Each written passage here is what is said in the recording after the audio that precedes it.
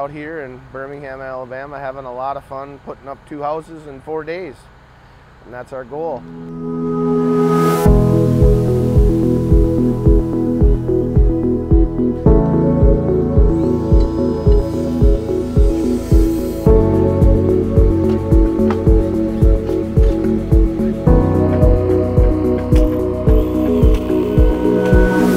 I think the floor took us about 2 hours to set, and then we set walls all afternoon. And as you can see, we're all top plated. We're gonna set a ridge beam here in a little while, and the roof's gonna go on in about 3-4 hours.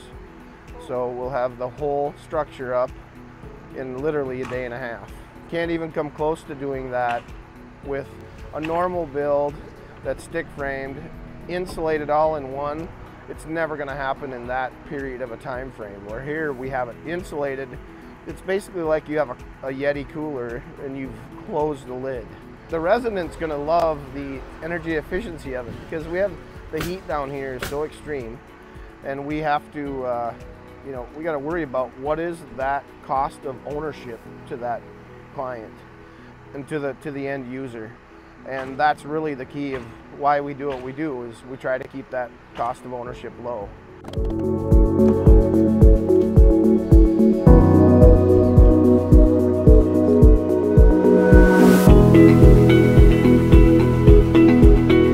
This beautiful beam is going to go up at the top.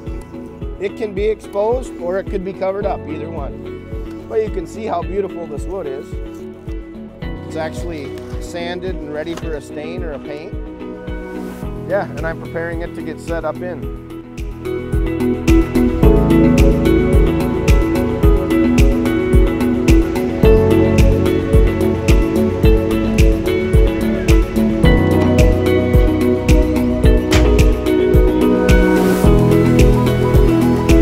Today we're going to concentrate on getting this roof because we got a bunch of people coming tomorrow when we got some rain coming. But anyway, it's been a great day, and we're on day number 2, so it's going to be fun.